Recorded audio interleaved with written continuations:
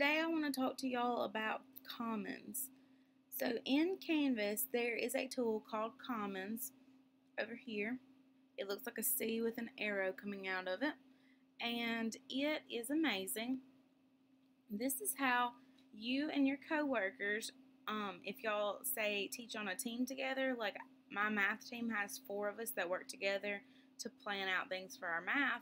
So why should all 4 of us work and create a module with assignments for every single standard or every single unit, whenever we could divide all that work up and we could each do a couple and share with everybody else? So team planning, Commons is amazing. So let me show you around it. You click on it over here. It's in the icons underneath your dashboard. And it's kind of like the Canvas version of a Pinterest. It opens up all kinds of different stuff people in in Canvas have created that they're willing to share with you. Alright, sorry, my internet's being a little slow today. So it has all of this different stuff people from all over the country, all over the world have made, but I can sort it by specific things. So I can type in somebody I know that I work with's name and I can pull up just their stuff. So let me show you. If I search for my friend Jessie, it shows me the stuff that she has made here that she's willing to share with me. And so if I click on this is her entire course. I could get her whole course. So if let's say somebody goes on maternity leave and you're going to be teaching their class for 6 weeks, you can get their entire course and see what they were going to be doing, or whatever other functions you can think of for that. This is a module, as is this. So within those, if you click on them, it's going to show you all of the stuff that she has in this module, if it will ever load with my slow internet today.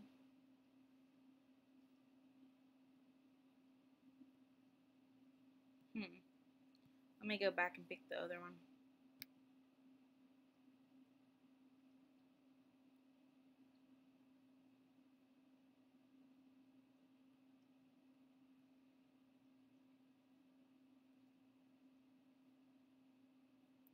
Oh my goodness. Oh, there it is. Finally. Okay, so here are all of her day's assignments that she's put into this module. And if I just click on import download, it's going to stick her whole module inside of my course, but it's going to put it wherever it wants to. So I usually don't just click on import download because I want to organize it and put it where I want it. So instead I click on, I've already favorited this, but if I hadn't, it would say add to favorite. So if I click on that and then I go back into my course, let's say that I want to put it in, oh, that's not my course, that's an old one. Let's say that I want to put it in my math course for this year. I can go into my course and I can go to my modules tab, and let's say I want to make it part of my Unit 1 module. So over here, these little 3 dots, I can click on that and I can click on Commons Favorites, and it's going to show me all the stuff that within Commons I have starred and made a favorite. And now if I click on this, it's going to drop it right here in my Unit 1. Whereas if I had just imported it straight from Commons, it would make it its own module within my page, and I couldn't put those assignments where I wanted them to. So if I clicked, it's going to put all 5 here in Unit 1, but let's say I only wanted one of them, I could just delete one of them and keep the other ones that I wanted, or however. But using favorites and being able to pick where they go allows you to organize it better.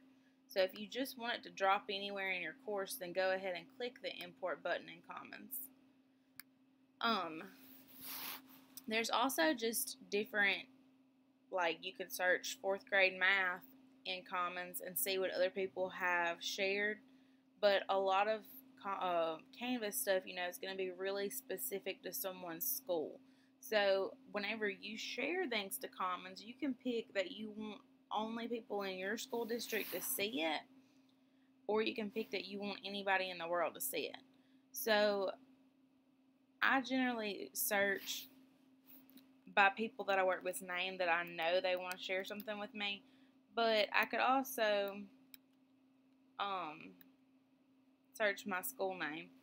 I don't know if they have it in here as our school district or high school. But you can see that people that work at my school now, I can see some of their stuff. Alright, so let me show you how to put something onto Commons for a coworker, or if you're trying to tell them how to do it.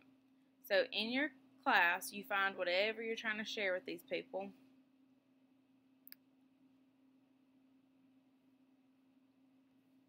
Let's say I want to share my Unit 1 module with my math group because I took Unit 1 and somebody else was doing 2 and somebody else was doing 3, so I got to share mine with them.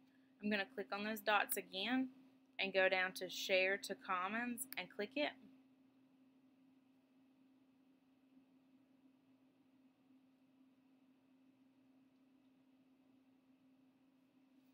And you can see that I can make it to where I'm the only one that can find it in Commons, or all of my school can, or public means anybody on Canvas can. This part right here, content type, is new. I haven't used it yet. I just leave it unchecked. On license, you want to pick copyrighted. If it's public, it's usually going to make you provide some more information. I just click copyrighted. You can also click help me choose, and it'll give you more information about all of the content license types and how you know which one you have.